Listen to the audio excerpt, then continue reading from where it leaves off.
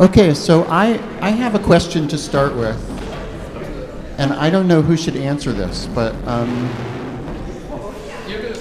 I guess the general question is, how the heck do you do that? You know, because when I'm sitting there, I feel like I'm going through so many different kinds of thoughts, and I'm paying attention, I'm not paying attention, I'm spacing out, I'm seeing colors, I'm hallucinating. We're spacing out. Well, how do you do it? How do you keep the concentration? What is going on through your mind while you're doing it? There are many different colors of highlighting. There's like yellow, there's pink, there's orange. Go ahead. Well, also Feldman helps us because he changes the meter almost every bar, every other bar. So you can't really stop counting or space. You can't space out because you'll miss a meter change. So it's a really nice way of him to keep our brains in the game by constantly changing meter. At least I feel that way. However, the changes of meters, his way of writing phrasing. Because it's like, wait, this is a little longer, and this is a little shorter. It's very, very subtle. I don't know if the audience could hear that. Can you? Because that's right. That's his way of like writing rubato. But it's also the way of making sure that we can't completely space it out. Right. So I mean, what you're saying about how it makes it so that you have to be on the edge of your seat. I think listening, you feel that. You feel intensely concentrated.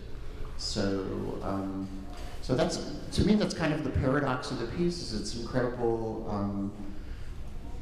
gentleness, but also it has these tiny little microscopic rough edges which pop up in the notes, and the way the notes conflict with each other, and the way the rhythms change every measure, basically. So you hear all these things that are endless repeats, which are not exact. That's right. So, which is, it seems like a huge amount of effort for the smallest amount of difference. So, but it's really beautiful. Does someone have a question for these people? Not really a question for the music, but something about the program notes, which I do not understand. Is that if you listen to these, I think, let me just read it. It says, it is a commonplace for people to remark about how beautiful the surfaces of these pieces are. What does this mean, the surfaces of music?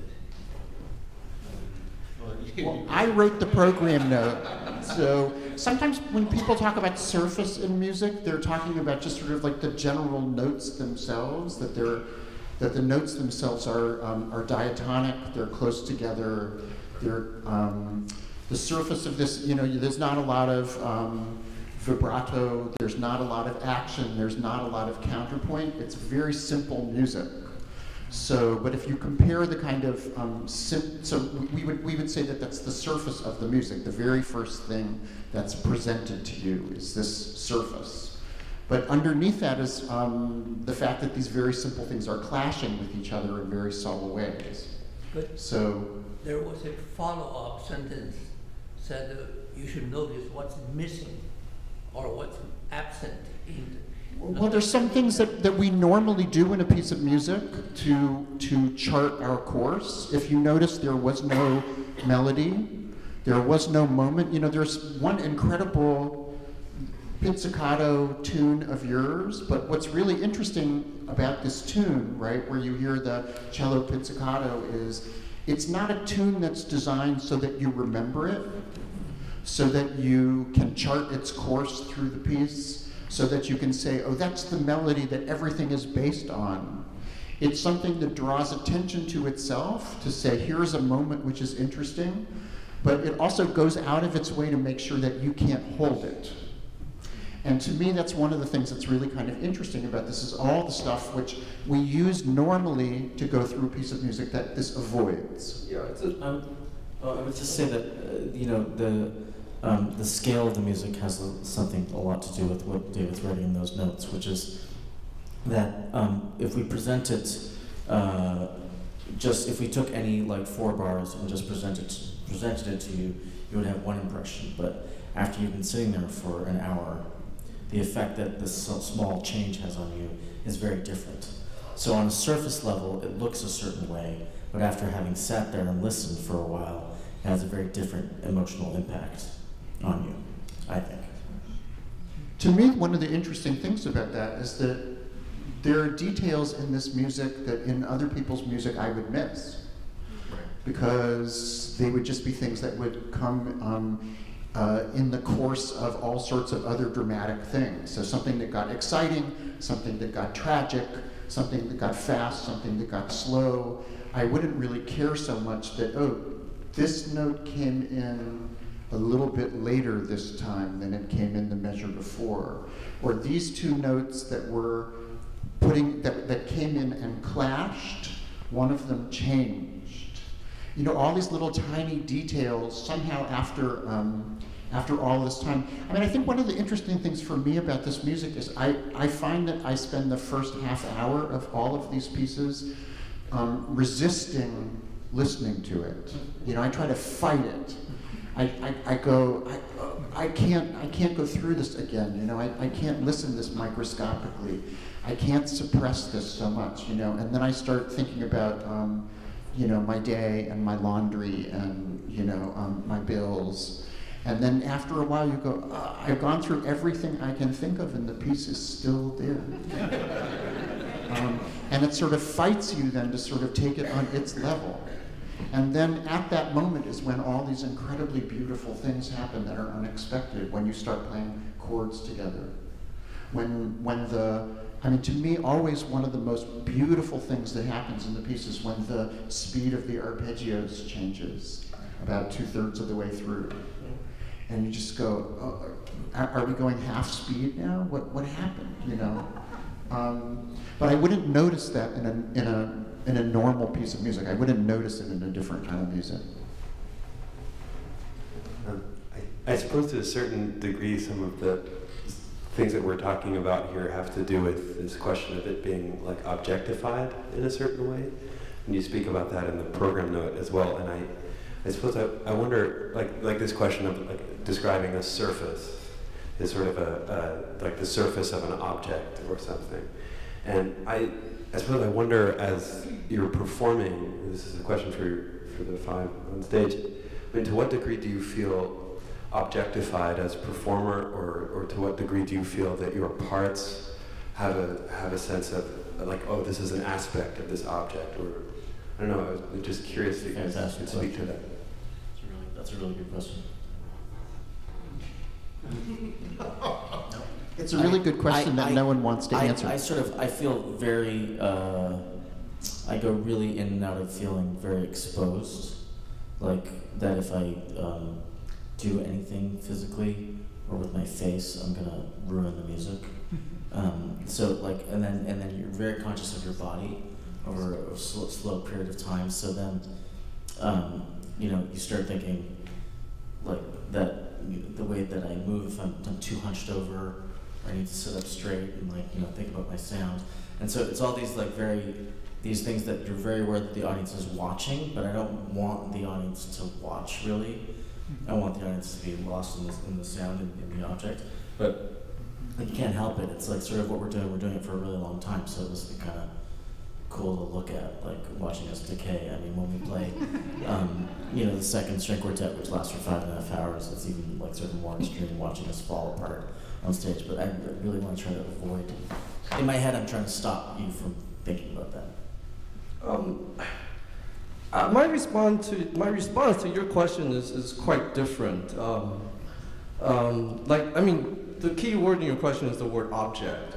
So I'd like to ask you a question. Do you hear geometry in this music? Because that's what, like, you know, because like throughout the music, the music is constructed of very stripped down like motive, okay? But then this motive like expands and contracts. Like I think it's like a shape, that, I don't know, it begins as a, like, let's say it's five-sided, like pentagonal, and then like he adds another side, and then he takes like two sides away. I mean, I don't know, is that kind of, that's kind of, I hear that in the music. And I hear something very geometric, very mathematical about the music.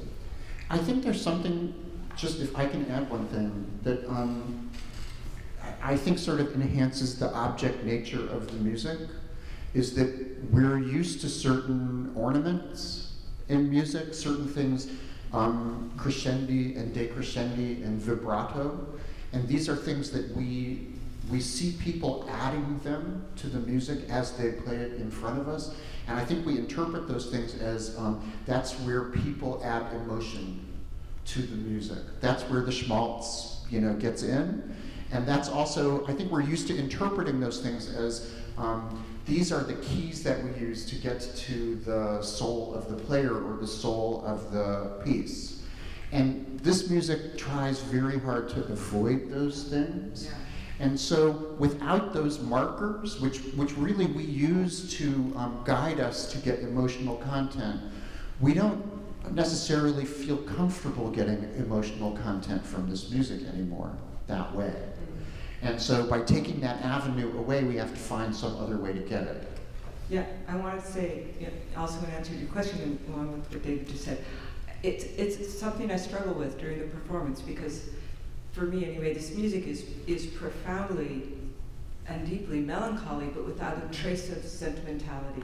And so just by playing the same chord twice and being a human being, I can't play it exactly the same, but then I'm constantly struggling with, do I try to make it the same and just be completely a functionary of the chord, or do I let myself interpret it and play it a little bit differently the second time? And is that getting away from what he wants? And should I be more of an object? And so it's a constant struggle, but a really fascinating one. It's one of the things that I enjoy about playing this music.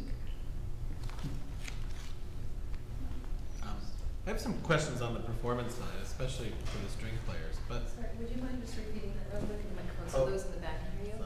Sorry, thank you so much. just some questions for on the performance side, especially for the string players.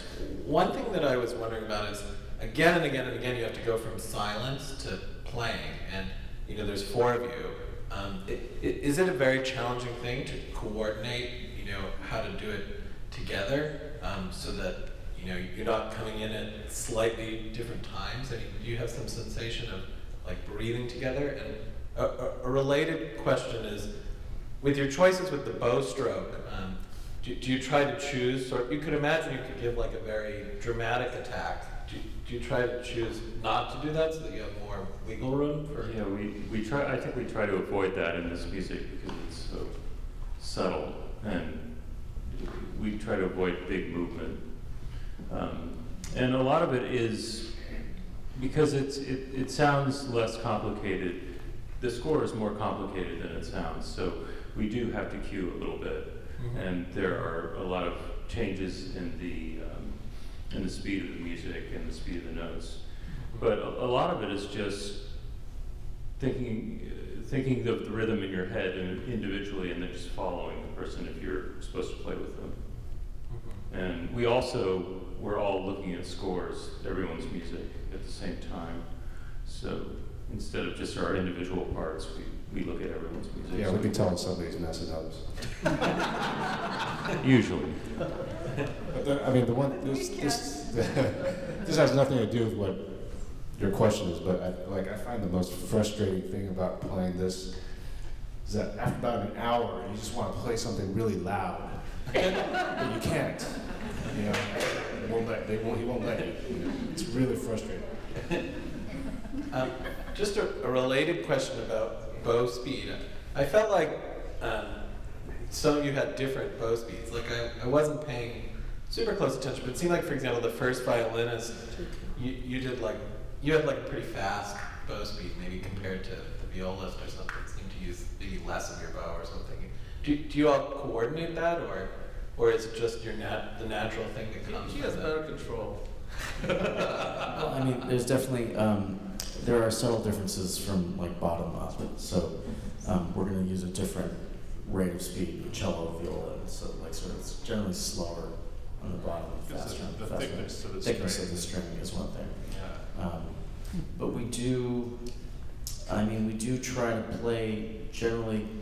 We're trying to create a group sound, but there's, I mean, very subtly. I mean, David was talking about like the schmaltz. It's like by actually playing with a slightly faster bow speed or a slightly slower bow speed than everybody else, you're sort of highlighting a certain note in a way in the chord. Right. So I'm sort of thinking how I can influence the chord. Sometimes that means slower, and sometimes that means faster. That's along the lines of what it's doing. Also the voicing of the notes. Certain notes need to be brought out more than others.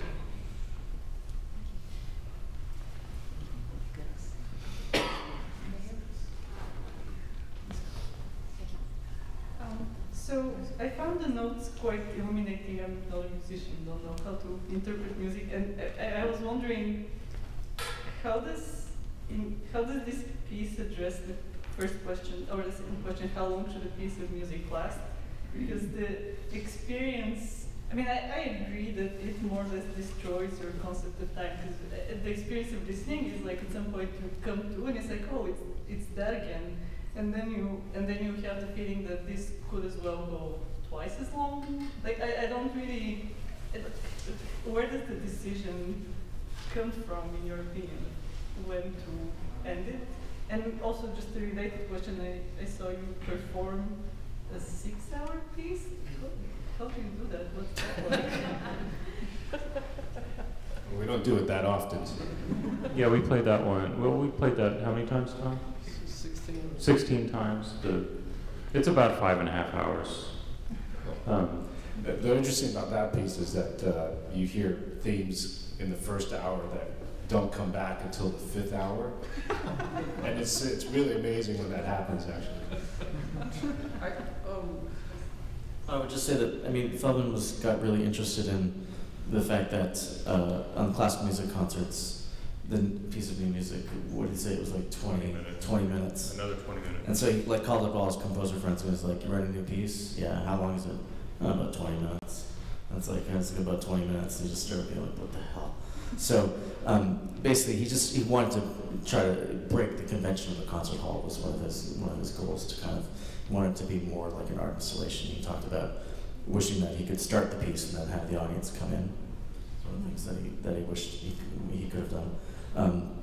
But the thing about, I don't know about this piece, but how he constructed this piece, but I know from the second quartet, that's 5.5 hours, when he started writing it, he wrote for the Kronos Quartet, and he said, oh, I got this piece, it's probably going to be about 2.5 hours long. And then, how's the piece coming? Well, it's more like 3. It's probably going to be about 3.5, you know, so like, I don't know. So only he would know, you know, how he decides when a piece is done.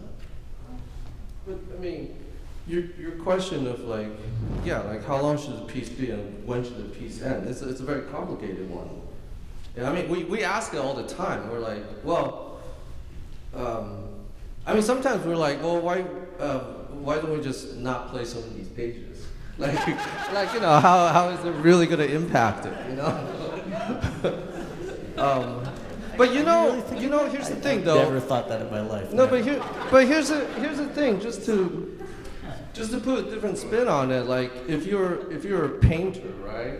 Like how large should your canvas be, right? I mean, are you painting something, you know, like this size or that size? It's a little bit completely subjective, right? yeah. David, how do you decide? Yeah. I think when the person who commissioned it is yelling at me because it's late, I know it's over. No, I do think though that basically big and small are things that we react to, and if you're a painter, I think someone can say, I'd like to work on a monumental scale, and we accept it as being monumental without measuring this monument is larger than that monument. So I think there's no difference to me between this piece at 80 minutes and 100 minutes, but there's a big difference between this piece at 80 minutes and 40 minutes. Somehow, I'm sure that's where the subjectivity comes in, but. I also love the fact that this music is so intimate and all the changes are so tiny. It's almost like the music that takes place inside an atom. And so there's this little tiny world, and yet it's happening on this huge kind of cosmic scale. So the juxtaposition is rich. I was wondering about the experience you had in playing the piece, whether it changes each time you play the piece, or whether you try to get instead a sort of, you know exactly what you're trying to achieve, but it seemed to me that it was more organic and that you were creating each gesture in a kind of an organic way, and I wonder if it feels different on some nights than on others, and was this a good? You think this was a good performance for you? Vicki, you should answer that question. I should? Yeah, because you played this piece. Oh, well, we've all played the piece before, but we've never played it together until tonight. So it was really, really incredible to play with these guys. So, but for our first time together, it felt really magical for me. I mean, I think like, it's not just this piece of music. I think all pieces of music should, there should be room for spontaneity. Like, every performance should be different, right? I mean, things should not be like 100% strictly planned. Then, I mean, what's the fun in the, you know, what's interesting about that, right? So, but then to add something, the repetitive aspect of this piece kind of makes it impossible for us to plan everything. So, yeah. When I was playing it more a few years ago, we would always be astonished to check the run time when we got off stage, because the difference in times between performance could vary as much as like 8 minutes.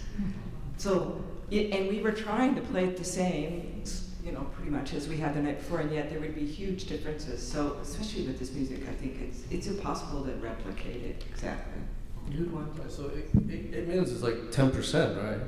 Which, yeah. So wait, we're actually tighter with string quartet too. We're like within 5%. Be humble, don't break. This question is for David Lane. I was totally riveted by the Little Match Girl oratorio, and I found myself wondering if there's some of the same concept of like breathing or temporality in your conception of that wonderful piece and how you see what they played tonight. I don't remember whether it's about the same length, but anyway, I haven't really formulated the question right, but do you know what I mean? Well, there's one way in which my piece, The Little Match Girl Passion, is very similar to this, which is that it's made up of very kind of simple materials that don't call that much attention to themselves, so that you can pay more attention to how things relate to each other and how much space they take and how much time they take. And I had this really interesting experience while I was writing it, because I wanted to tell this story that went from start to finish, and it's about 35 minutes long. And while I was writing it, I wrote one section that had a really beautiful melody in it. And it was probably the most beautiful part of the piece, and it was so gorgeous. It really was, if I may say so, it was so beautiful. I couldn't ever write past it in the piece, because at that moment I would get there and I would go, oh, that is so fantastic. You know, nothing can possibly follow that. And so the way I solved the problem of the storytelling of the piece was to take the most beautiful part out. Because what happened was that at that moment, my experience listening to the piece was, oh, that's really gorgeous, that's really beautiful. This moment is really fantastic.